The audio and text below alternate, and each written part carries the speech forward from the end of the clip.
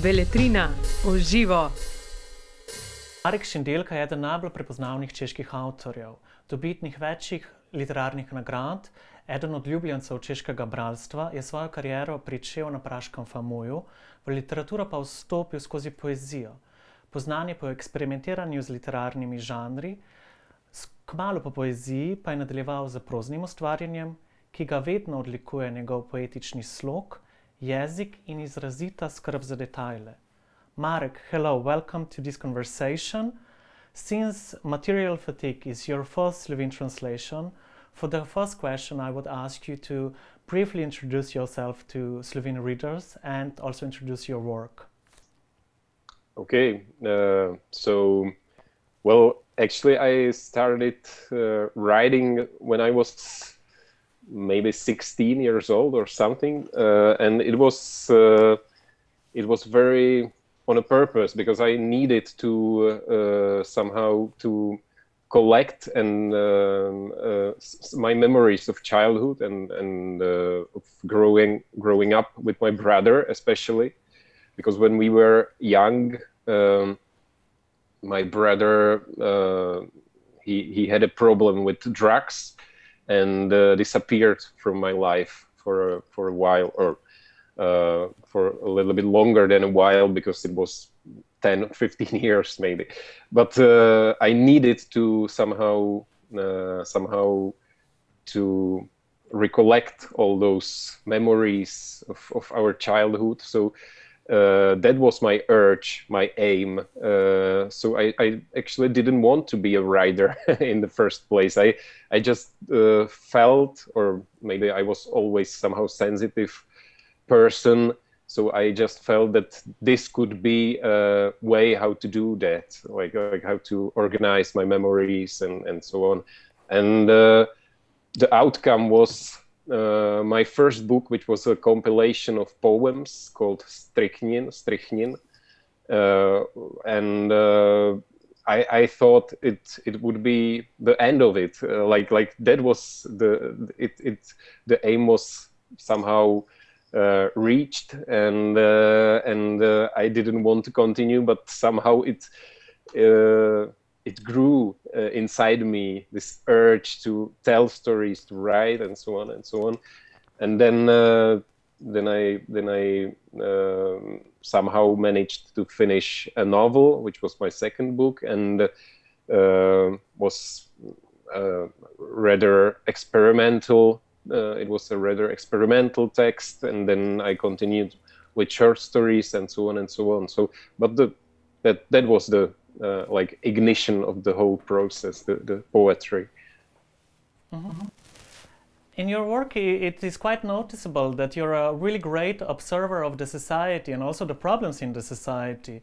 Also, your novel, Material Fatigue, which was now just published in Slovenian language, tells the story of two brothers, refugees who had to escape their home to flee to Europe together, but they are separated in the way.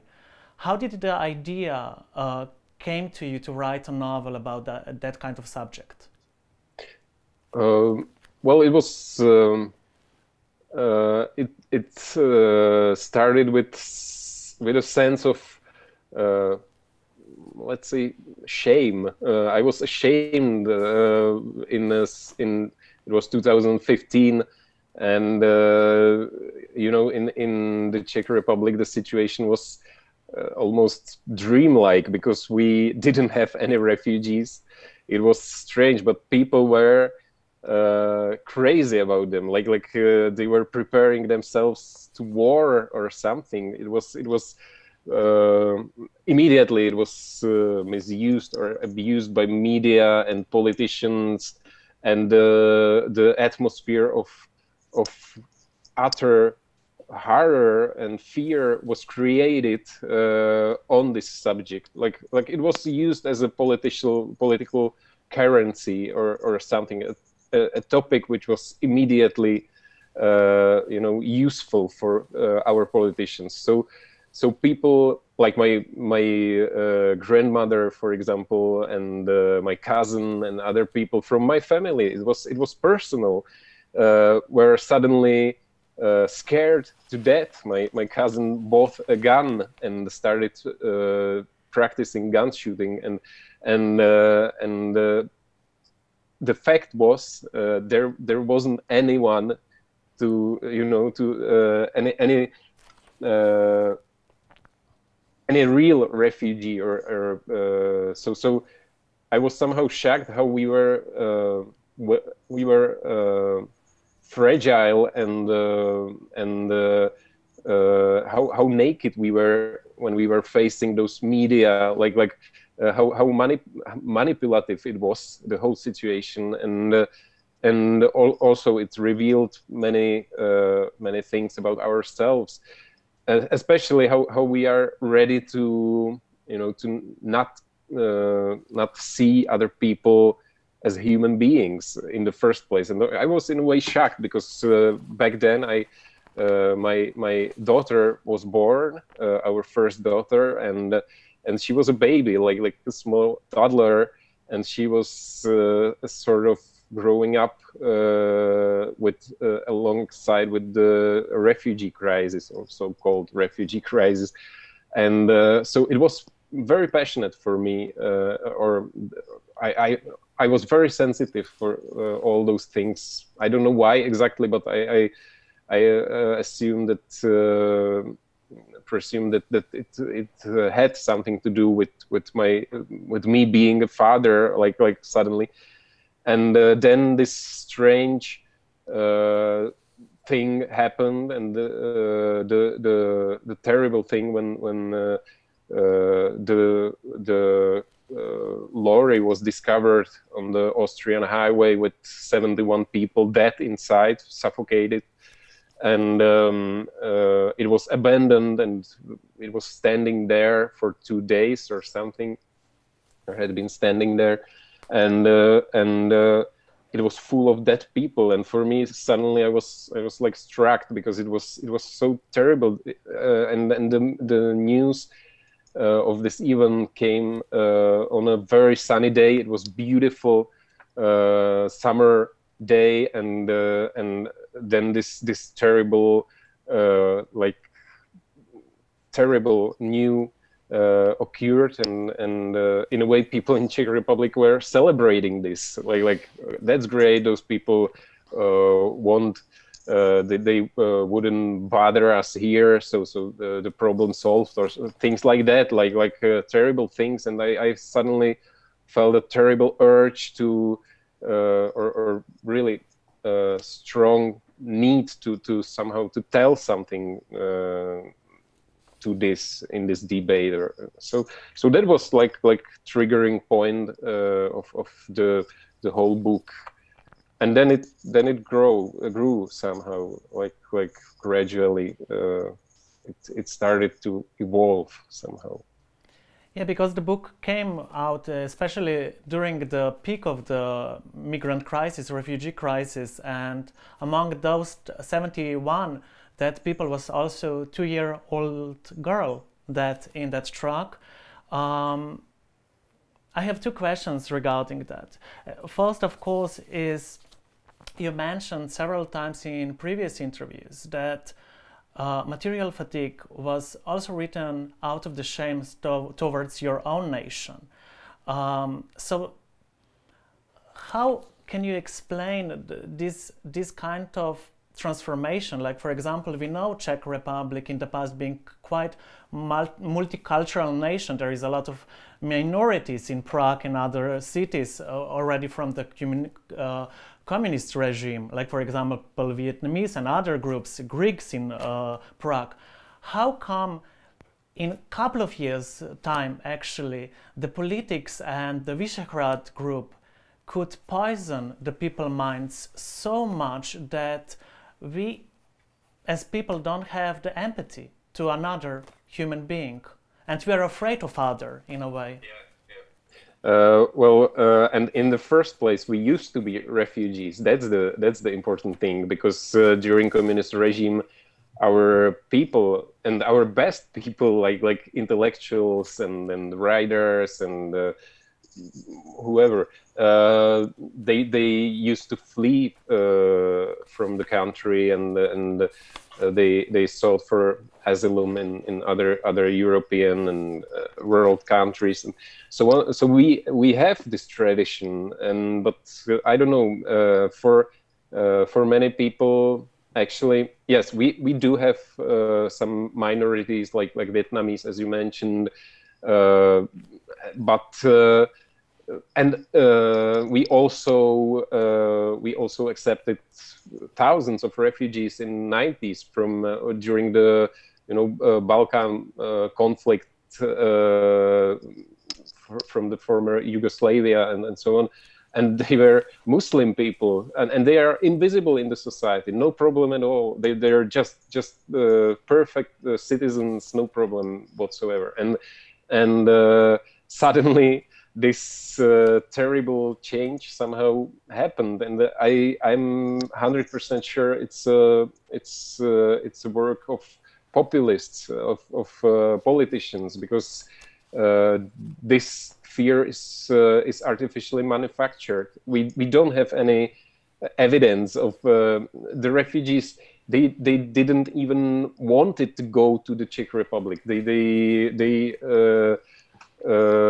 used it just as a transit country, and even they tried to not to stay here much longer, because they were perfectly aware about the atmosphere, about how people would treat them, and so on and so on. So they basically wanted to go to some more cultivated country. That's strange. I talked to many people, like they were scared about Czech people, that was the reason why I was ashamed. How this, and I don't blame normal people, not at all. That's not about like pointing a finger to someone, you are bad people, because they're just normal people, and of course they can be scared, but the one who should be blamed for this is our politicians, because they are pretty much aware about what's going on, and they just used used the situation, the lives of those people, their stories, and so on this was abused, and that triggered that anger, or almost, because it was an anger I felt back then, and the book was. Initially, I wanted I was somehow blinded by those emotions. So I initially wanted to write a very dark book. I just wanted to compose it as a description of the truck, of the car where they were locked, those 70 people. That was my first idea. Just write this book, which would make people vomit almost, like something very physical, claustrophobic. Just 150 pages long book about 30 minutes inside the truck, like those people locked there, oxygen is decreasing, and so on and so on, and just this atmosphere, but it wasn't feasible. It wasn't even for me. Like I wrote like 20 pages, but it wasn't possible to finish this book. It would be terrible. And so then I had this idea of two brothers, which is, as I mentioned, this is something something I'm very familiar with, and I was able to invest some emotions and feeling towards those people, something very very deep, which I know perfectly well, searching the loved one, searching a person who is very close to you, and so I somehow, that was my personal connection in this whole thing, because I was searching for my brother for years, and he was also an outcast somehow, someone who was pushed away from the society, and he was seen as a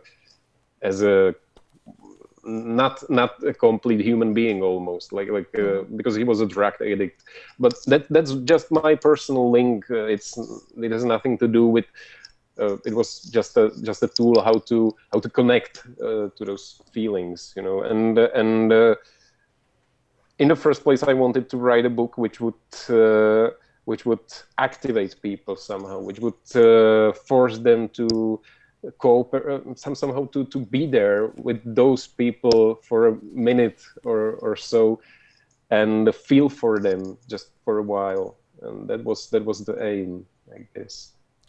We will get to this because I think one of the really good points of many from your book is also that even though you speak about refugees, you are portraying it as a universal human feeling, actually. But we will get to this.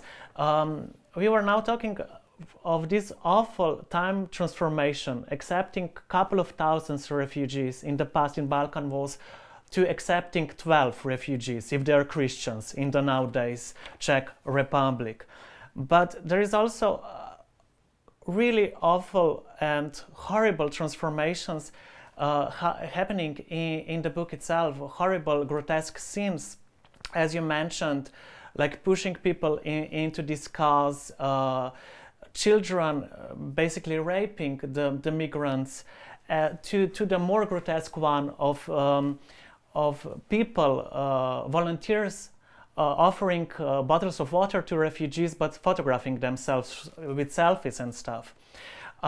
This, of course, is fiction, but it's placed from the real world. And what is really interesting in your writing, besides the material fatigue, is also that you're really putting it in a really scripted scenario, like really documenting everything. You did it, like, for example, in Santa Barbara, where you researched the story of child abuse. Then, of course, also in your novel Mistake, you took the media scandal of two Czech scientists, right, who stole a really rare plant and tried to smuggle it to Czech Republic. How was the process of writing and researching the materials for material fatigue? Well, I would say it was the most thorough I have ever undergone. Like it was inevitable to talk to people and to gather other materials. But I very in the very early stage of this process, I realized I don't want to use any personal stories at all. I didn't want to be a documentarian or a journalist or whatever. I wanted to, because I realized again, like how must that feel, like that someone comes to you and asks you to tell him the worst ever experience you probably have, and just to use it as a material for a novel, which is I suddenly was struck by this, because that's terrible. That's like scavenging, you know, and I didn't want to do that.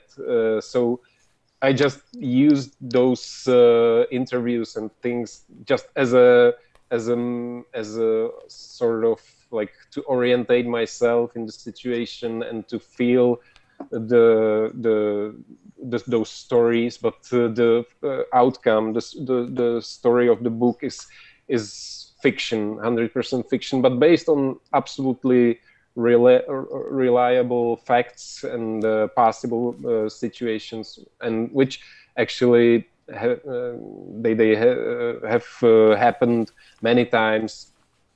And I also read many of medical reports and so on and so on from refugee camps, and from because the most important thing, and that was actually then the idea of the title came to me, the material fatigue, when I read psychological reports from refugee camps, because the problem of those people, it wasn't money or whatever.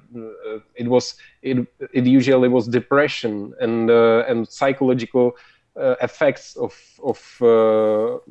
those terrible things they came through. And the most precious thing in those refugee camps were antidepressants and benzodiazepines and so on, like painkillers to make you numb. And that's, for me, it was like, that was one of the points when I realized how terrible that is, because it wasn't about grown-ups, it was about children. Those kids were in desperate need of antidepressants because their instincts were damaged for the whole life, probably, because when you slam the door, they would lie on the floor because those instincts of to survive were somehow reshaped in the war in Syria and so on, and so which for me was terrible. Like then I somehow got those evidence, this evidence of how, for example, in the refugee camps, the organ trafficking proliferate during those hundreds of thousands of people flooding those camps. So many people were willing to sell a kidney or even an eye because of the iris to get some money to continue on the journey, which for me it's really terrible. And we are in a way responsible for this, because it was in Turkey. It was also in Lebanon, but especially in Turkey, in those huge camps, which were like a part of the deal of European Union with the Turkey. It's happening there, so we are in a way responsible, because we had this deal to keep those people in front of our borders, So that's, for me, it's full of those ornaments and things, and it's suffering in a really huge scale, and those people are lost and are still there. Today they're still there, and they're, even the media forget them, which is in a way sad. Maybe it's better for their image, because people somehow forget to scare them, but to be scared of them. But now I feel they're completely abandoned, which is strange. Yeah. This is also what I wanted to ask you. Basically, of course, in 2015 to 2016-17, the refugee crisis was all over the media, and all of a sudden now it's completely disappeared from the media, as they don't exist. And we know about the refugee camps in Greece in horrible conditions during the pandemic, and we are of course privileged now. We are talking over Zoom in warm places and stuff, waiting for the vaccine. But their stories completely disappeared. How does it make you feel this? Does it haunt you in a way? Because I'm asking this also with your novel Mistake. You rewrote it, or you redesigned it. Will you do it with the same with this book? Hopefully not. It was a terrible thing to rewriting your own book. It was a nightmare. But maybe it would be a good thing to write something about situation nowadays. How because there are many paradoxical situations, like when those people had all the attention of the media, it was in a way good for them, because many people were somehow subscribed for the organizations who took care of the refugee camps and so on and so on. So it was good, this attention, in a way. it was on the other hand, it was also this fear mongering and so on and so on. Of course, this infotainment, how to it was crazy, like in the Czech Republic, especially because we really when the book came out, the first and the most usual question was during debates and readings was, have you seen a refugee? Like people were which was funny, because then when I presented it then in Belgium and Netherlands, this question would never occur. Like that's absurd. Of course, anybody has seen a refugee, and that's the problem of the Czech Republic, because we were dealing with ghosts, and when I think people in France and in Netherlands and in other countries, they're aware that this problem is still here, of course, because those people live there, and you can see them and talk to them in the streets and so on and so on. But in the Czech Republic, since media dropped this subject, it was gone. It was like it evaporated, and like it was never, like it had never existed. Like that was strange thing, and that's the reason why in the book is so a big attention given to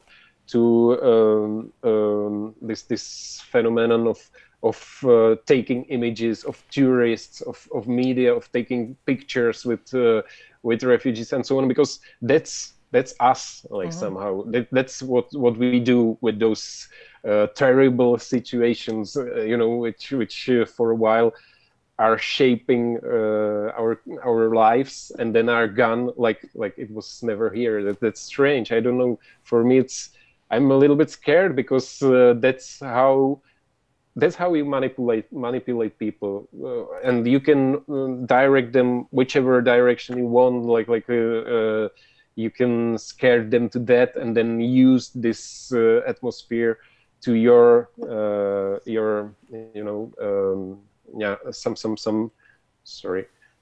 some your aims to and so on and so on. So yeah, that's what I really like about your book, while you were mentioning, like putting these reflections to the society, to the reader, because we are responsible for this. You are doing it mostly through the physical experience. While reader is already entering the book, you put it in the world of like almost a video game. We are getting to know the environment. We are basically gasping for the air with the protagonist. We are sharing the fear and their feelings on the unknown territory. I'm interested, how was the response from the readers in Czech Republic? Because this is really important. I'm also curious how the response will be in Slovenia, for example, because we also were on the refugee route. But firstly, I'm interested about the reception with Czech. And secondly, I know that the book was also translated and published in Syria. So I'm also really interested in their reception, because it's a different culture in a way. Yeah. Well, the reception of the book was very, like, let's say, mixed up. It was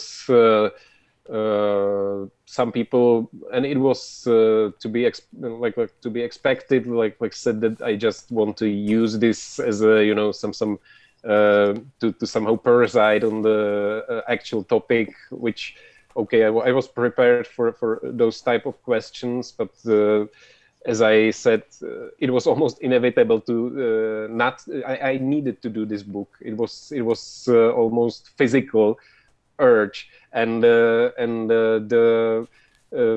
some people refused the book completely because of its let's say claustrophobical features, because there are several chapters and passages which are almost unbearable. And it happened that during some reading in public, a lady excused herself and leave and left the reading because she said she can't bear it because she had problem with claustrophobia. And I apologized her because it was not very pleasant. But that's the book. That's what I actually wanted to do, to engage people, to force them almost to be there and to feel with my protagonists, feel their heartbeats, breathe with them, and if they have some bodily sensations, experiences, to be with them there in the situation. And I was always interested in how literature is actually capable of doing this, to grab you and drag you inside, like someone else's skin, almost, like to and you can also very effectively somehow imitate bodily functions, bodily processes, and so on, because language itself, when you speak, you have to coordinate it with breath and with other things, and so it's there in language itself. It's a bodily process, also speaking, and so for me, in the beginning, when I started writing the book, I was searching for a proper language for it, because the language itself is very let's say claustrophobic and in a way unpleasant. I had this idea of rather short sentences but very detailed, like I immediately knew that there would be a very it would be focused on details, very much, like almost on the edge of like in a way it sometimes it could be unbearable, like all those hisses and noises and any single snowflake hitting the ground is audible, and that was my aim, like to create a hostile environment in a way where everything is visible, sensible, and in a way painful, like any sound, like it's something like turning the volume up on a slightly to a degree where things starting to be distorted, like this thing, like that was my aim. And suddenly, immediately when I discovered this this strategy, this language, and this rhythm, then it was rather easy, because it's an energy which drives you to continue, and so on and so on. Yeah.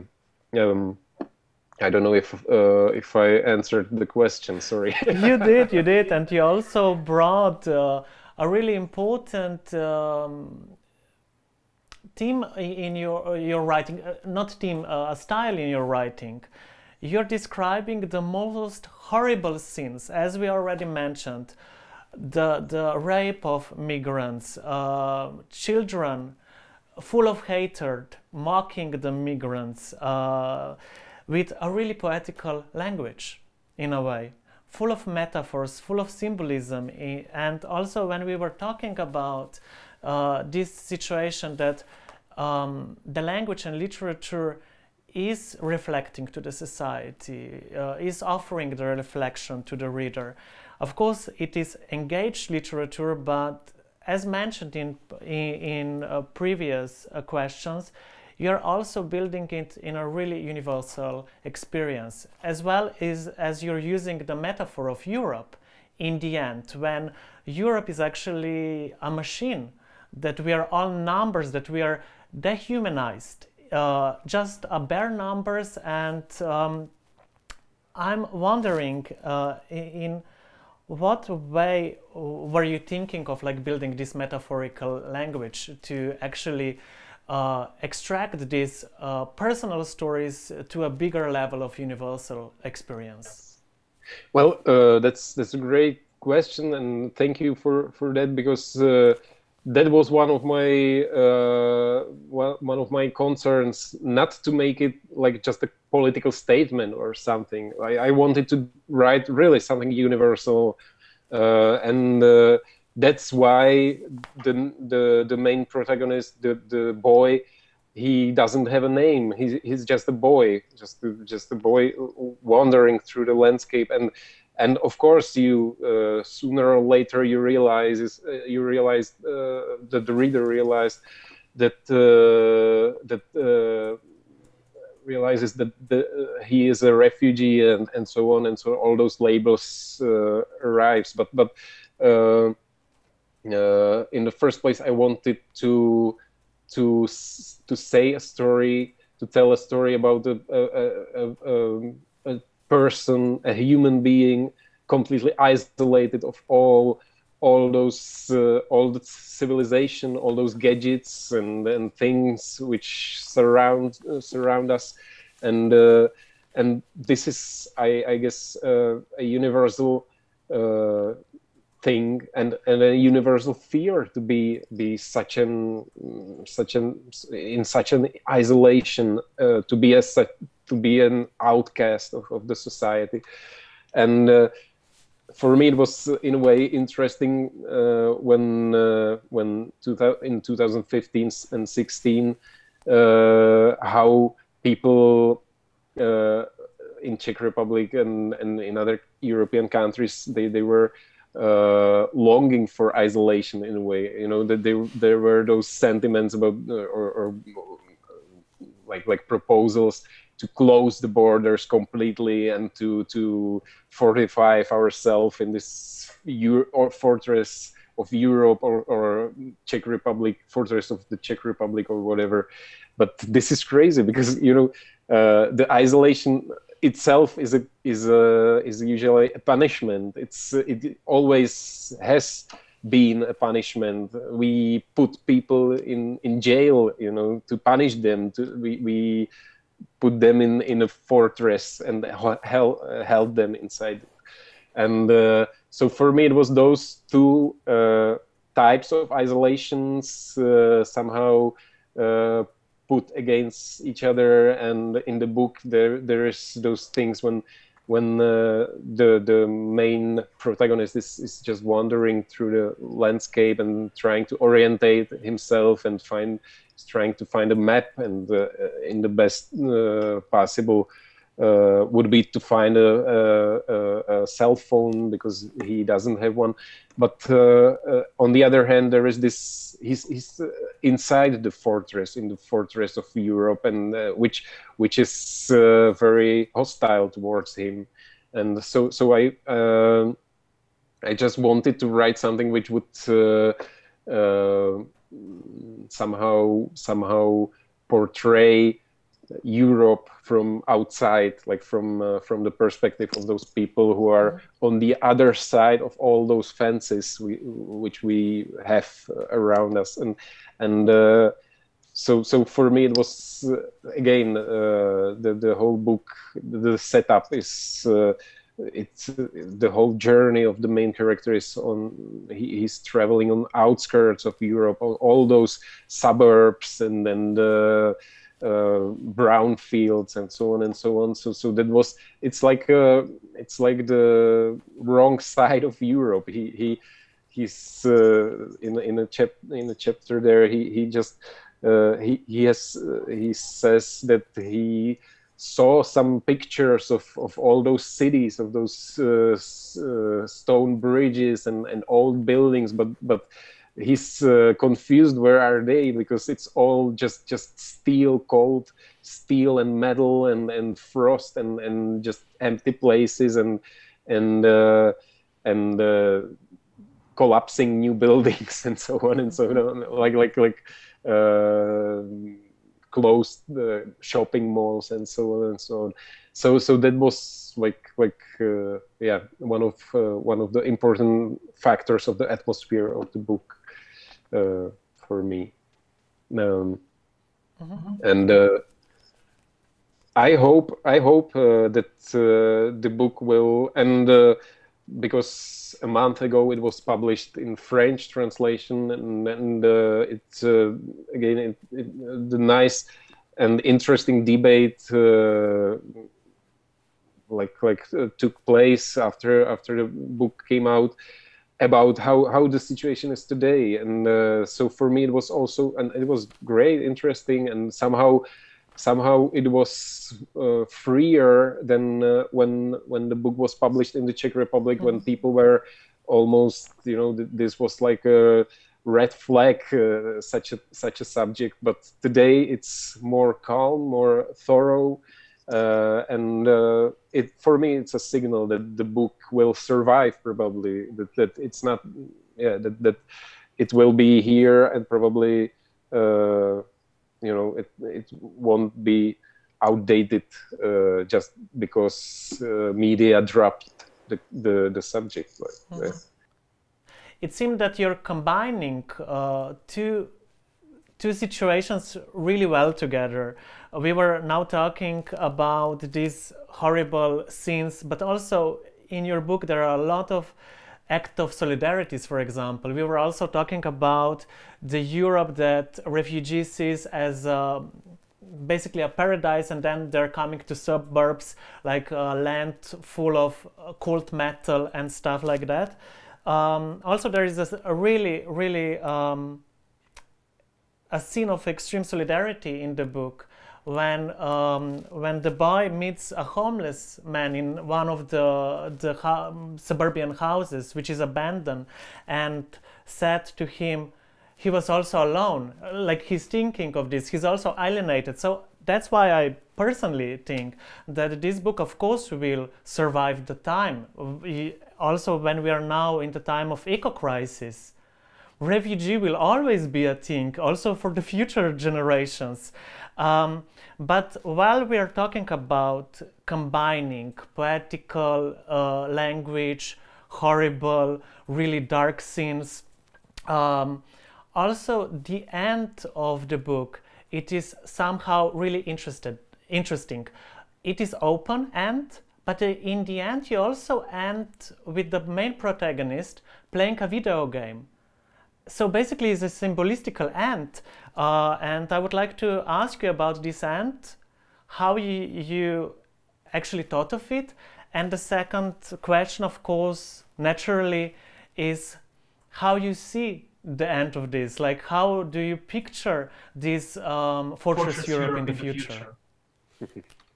Well, the ending of the book is that's the typical question, because people are sometimes they're confused with it, sometimes and I'm happy it it raises or somehow it makes the book to live longer, because I didn't intend it to this chapter to be the ending of the book. I actually had some other plans to it should continue for a while. But when I finished this chapter, I immediately knew that this is the end of the book. This is the image I wanted to be, like, on the very climax of the whole story. And because it's open, it's and I love books which enable readers to somehow to cooperate, to somehow invest something from themselves in the text, like to decipher it in their own way. So this is like an offer to create, to tell, to finish the story somehow, to tell what will happen that morning when the boy played the video game, which he is pretty much aware of. He knew the game. He played it with his brother, and so this is their final meeting probably, and there is this strange sadness in the peace inside the game, like in somewhere in an artificial world. And for me it was full of meanings, full of things I didn't want to explain any further.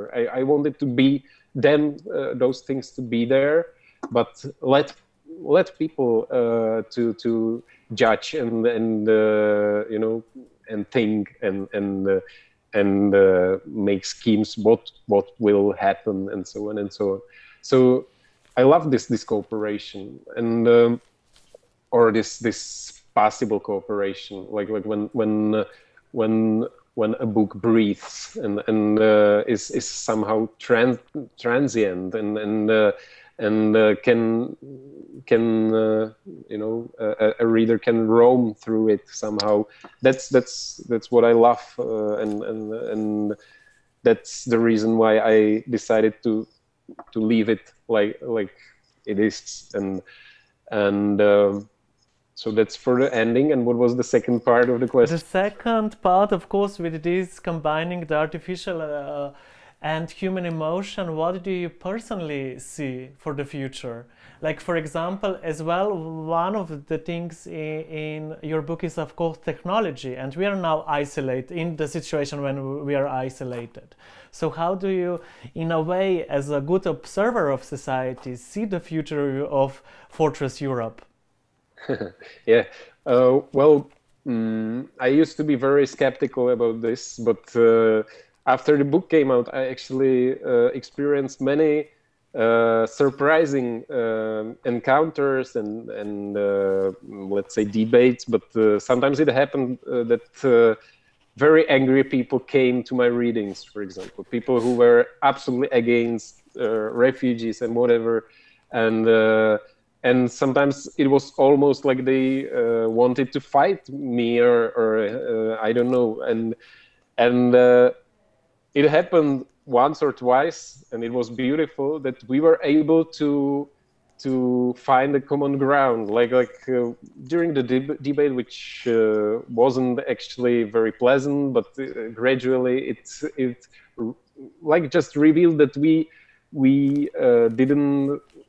need to speak about those things. We need to share them, and that I especially in one occasion I ended shaking hands with a guy who was very, in the first place he was very angry with me, but in the end he apologized me for sending some hate mails, very rude, and I was okay with that because he was also brave. He came personally and spoke to me personally, and that was almost touching. Like we suddenly feel that's it. We just need to speak and talk about things with each other, and that's great. That was a great outcome. So I'm not that skeptical any longer. So basically, building the dialogue, we have to work on empathy and understanding each other, the other. Marek, thank you so much for this conversation, and I'm really looking forward to meet you at Festival Fabula. Thank you very much. Beletrina, o živo.